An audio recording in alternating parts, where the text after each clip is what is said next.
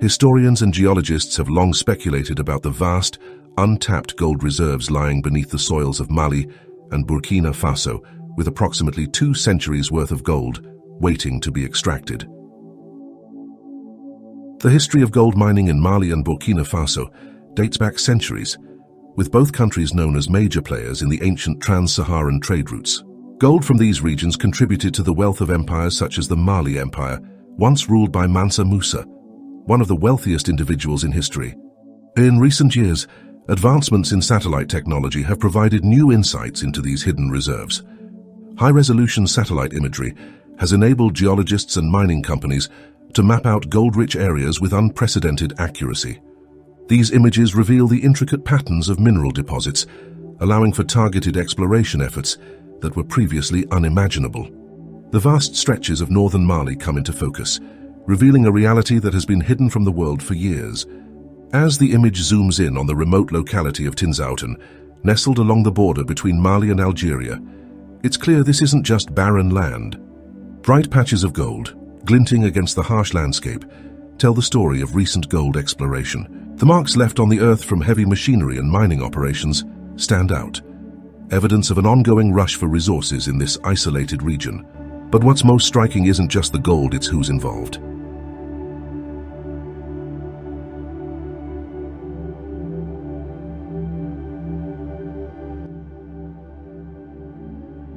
Mali's government has been unable to access this part of the country since 2010, effectively losing control due to the security situation and the rise of insurgent groups. As the satellite hones in, the presence of foreign involvement becomes undeniable. The rooftop bears the unmistakable tricolour flag of France, painted boldly, leaving little doubt about who's operating here. Nearby, other flags, unfamiliar but clearly representing different countries, dot the landscape, each marking another mining site. The unsettling truth is that these mining activities aren't just being carried out by foreign entities, they're being guided by terrorists. The very groups that have spread violence and instability across the Sahel are now deeply entwined in Mali's gold trade, using the profits to fuel their campaigns of terror.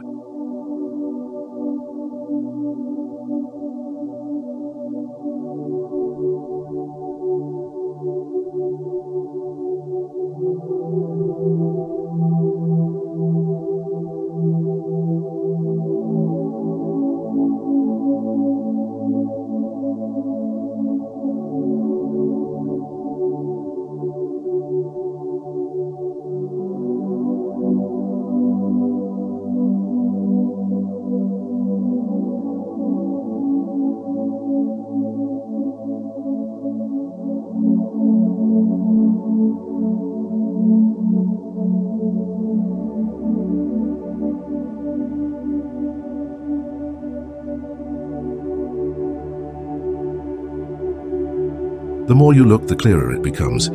These operations are part of a broader strategy, one where wealth and conflict are deeply connected.